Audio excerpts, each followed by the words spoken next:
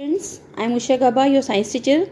Today we are going to revise chapter number 3, our respiratory system, हमारा श्वसन तंत्र. First of all, we will revise very short question answer. Question number 1.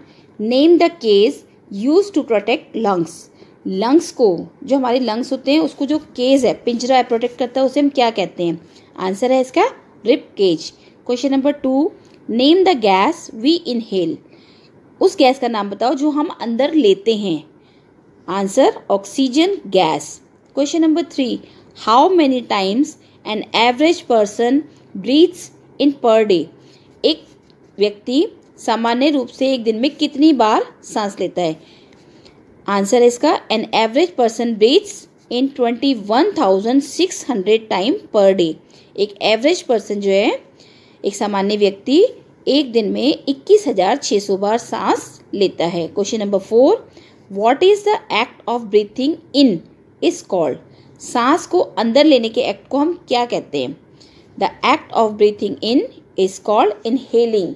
सांस को अंदर लेने की प्रक्रिया को हम इनहेलिंग कहते हैं.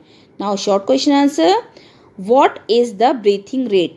ब्रीथिंग रेट क्या होती है? Answer breathing rate the number of times a person breathes in a minute is called the breathing rate. एक मिनट में हम जितनी बार सांस लेते हैं उसे हम ब्रीथिंग रेट कहते हैं. Question number 2. Which organs are associated with the process of respiration. Respiration के प्रोसेस में कौन कौन से अंग जुड़े होते हैं? Answer the organs associated with the process of respiration are knows and nostril, हमारी नोज जो होती है, उसके बाद नेजल कैविटी, देन लैरिंग्स, फिर ट्रैकिया, ब्रोंकाई, उसके बाद लंग्स, एल्वियोली. ये ऑर्गन्स जो होते हैं वो हमारे रेस्पिरेशन में जुड़े होते हैं. Question number 3. State the functions of fine hair present in the nasal cavity.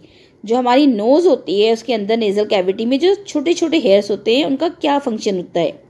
Answer fine hairs and mucus present in the nasal cavity prevent unwanted particles to enter the nose and filter the air. जो fine hairs होते हैं और mucus होता है हमारी nasal cavity में, वो unwanted particles को यानी कि डस्ट को अंदर जाने से रोकते हैं और एयर को फिल्टर करके फिर उसे अंदर जाने देते हैं. Question number 4. Define respiration. Respiration से आप क्या समझते हो? Respiration is a physical movement associated with the gaseous exchange. जो respiration होता है एक physical movement है जिसमें gaseous का exchange होता है. Question number 5. Why are the size of two lungs different? जो हमारी body में दो lungs होते हैं उनका size अलग अलग क्यों होता है? The lungs are not equal in size. हमारे body में जो lungs होते हैं उनका size equal नहीं होता है. जो राइट लंग होता है बिगर होता है विथ 3 lobes, उसमें 3 चैम्बर्स होते हैं. And the left lung is smaller. और लेफ्ट लंग स्मॉलर होता है क्योंकि इट हैज़ ओनली 2 lobes, इसमें सिर्फ 2 चैम्बर्स होते हैं, इसलिए इनका साइज डिफरेंट होता है. Now define the followings. Define करेंगे हम सबसे पहले बैक्टीरिया. बैक्टीरिया क्या होते हैं? Very small living things that can only be seen with the microscope. बहुत ज़्यादा छोटी छोटी लिविंग थिंग्स जो होते हैं जिन्हें हम अपनी नेक्ड आई से नहीं देख सकते, जिन्हें देखने के लिए सिर्फ माइक्रोस्कोप की ज़रूरत होती है, उन्हें हम क्या कहते हैं? बैक्टीरिया. नंबर 2. एल्वियोली. एल्वियोली क्या होती है? The air sacs in the lungs are called alveoli. जो एयर सैक्स होती हैं हमारे लंग्स में उन्हें हम एल्वियोली कहते हैं. Question number 3. हीमोग्लोबिन. हीमोग्लोबिन का नाम सुना आपने? हीमोग्लोबिन क्या होता है? Haemoglobin is a red pigment of blood which combines with oxygen and carried it to the cells. Haemoglobin जो होता है वो एक रेड पिगमेंट होता है ब्लड का जिसमें ऑक्सीजन मिक्स होती है और carried it to the sales, और ऑक्सीजन को सेल्स तक लेकर जाता है. नंबर 4. स्पायरोमीटर. स्पायरोमीटर क्या होता है?